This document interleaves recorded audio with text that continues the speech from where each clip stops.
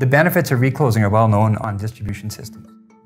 For wherever the fault is on the line, appropriate action can be taken which involves reclosing. Reclosing isn't compatible with underground lines.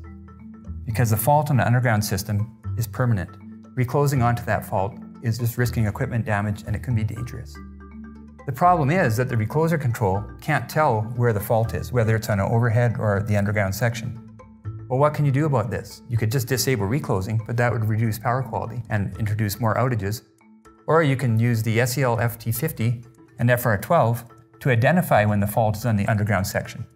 How that works is the recloser trips as usual, but then it gets an indication from the FT50 and FR12 that the fault was on the underground section, and it blocks reclosing. For all other faults, it won't get this signal and it can do its normal protection scheme. This wasn't possible before.